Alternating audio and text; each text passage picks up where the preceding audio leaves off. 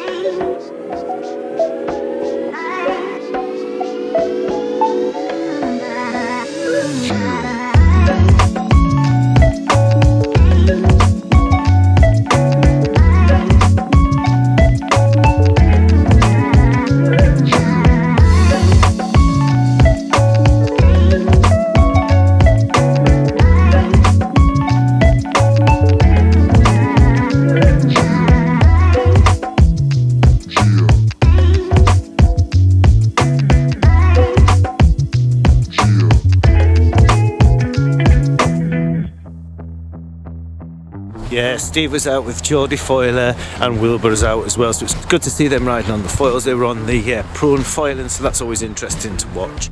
But I'm down today, we've been out, we've tried out the Crusader Hype. So I've got a message from Cianthropist. We've got a question anyway regarding the Hype Crusader, and that was how easy it was and how to get up on it, and etc, etc. So I got on it today. It was Mick's Crusader. It was a 711 and it had a double XL fluid foil on there, so it's interesting to see the difference between that. And of course I went out on my 5-foot board.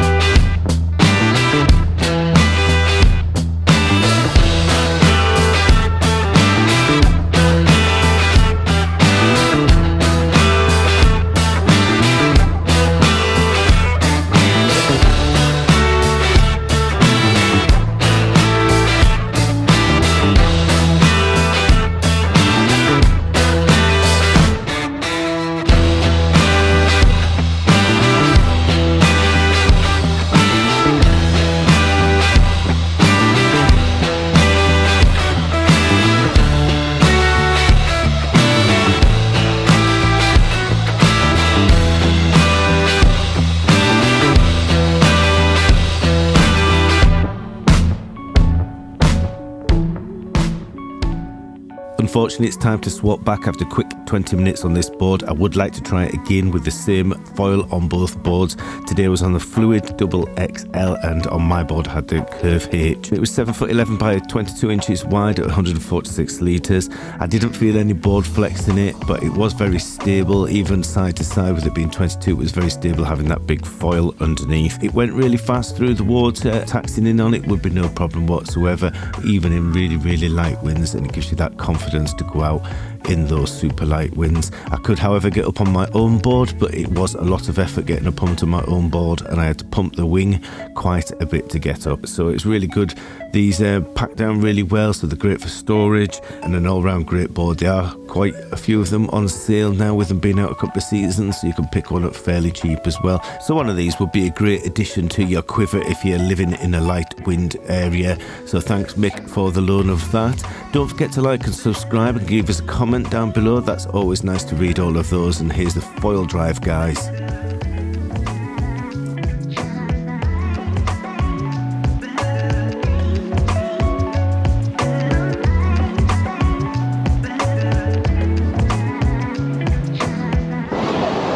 Well, that's it from me this one. I hope you've enjoyed it. Take care of yourselves and I'll see you all in the next one. I'm going to go and get my wife a crab now to keep in a good books.